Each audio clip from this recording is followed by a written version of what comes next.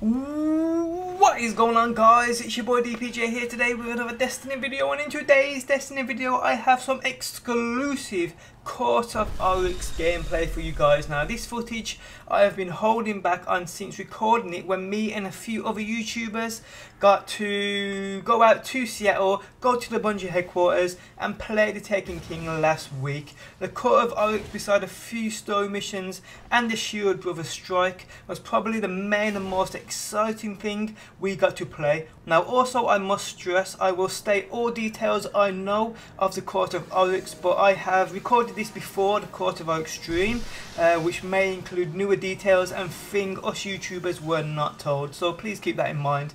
So what at this current moment in time do I know about the Court of Oryx? Well, the Court of Oryx is located deep into the Dreadnaught, a lot like a public event you find on other planets, but not quite the same. Instead of waiting around for a public event to start, the Court of Oryx events are triggered by you. So how do you activate it? Well, in the Court of Oryx there are 4 podiums, so to speak, of 4 difficulty levels. To trigger and start one event, you need to offer a ruin. So no, you can't sit here all day activating these events. You do, like I said, need to use a ruin, which can be obtained from the Destiny world various different ways. But we were told by Luke Smith himself that these ruins won't be dished out like spin metal, so don't expect to be finding hundreds each week. Like I said, there are 4 levels of difficulty. You can go here in a max team of 3, but because it's a public area, expect to see other fire teams here. One person in your fire team must have a ruin to activate the event. You do not all need to have one, but bear in mind, whoever uses their ruin, if the event is completed, they will receive the better rewards. Although 80% of the time you will all still receive rewards, but the person who used their ruin will get the best rewards if the event is completed. You can also come here and help other fire teams, even if no one in your team has used a ruin. If the event is completed by the other fire team with your help, you still have a chance of obtaining loot. So there are 4 events you can activate. Obviously each one gets harder and harder. We did not activate them all, only the ones we could complete. Once activated you get a public event, but the mechanics behind the boss of the event will be like nothing you've experienced before. One battle we had to kill 3 wizards, but their deaths had to be synchronized. Basically they had to be killed near enough the same time, and if you didn't, they would respawn and the battle would continue.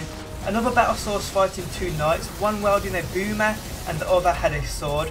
No amount of bullets would take off their shields. The key here was to draw them together, and that's how their shields were reduced. Another battle saw us face off against an ogre. Again, no amount of bullets would reduce his shield. Here you had to use the enemy against the enemy, basically killing curse throws in the ogre's proximity to reduce his shield. Once his shield was reduced, you pummel him with bullets until he regains that shield, and you go over the process again. Once you have completed the event, a chest will appear. Here is where you collect your rewards, but like I said, whoever used the ruin to activate the event will get the better rewards. To complete higher levels of this event, you will need to work on that light, which in turn will make you more powerful, which is definitely the key. We had someone activating a higher event and it was near impossible. We were getting one-shotted. Some of the enemies had question marks above their head, and I ain't seen these since exploding the Cosmodrome when I started the game way back in September. Bungie themselves said they are yet to complete a level 4 tier, which sounds crazy but gets me more excited to play it. I personally love the idea of a challenge this hard. They also confirmed that there were way more events than we experienced with harder mechanics. The Court of Oryx is just one amazing new addition to what we get with the Taken King on September 15th. Not long left, guys, whatsoever. A couple of weeks and I just cannot wait. But guys, I hope you enjoyed the video. If you have any questions, let me know down below in that comment section. Thanks for stopping by as always, and peace out until next time. Peace!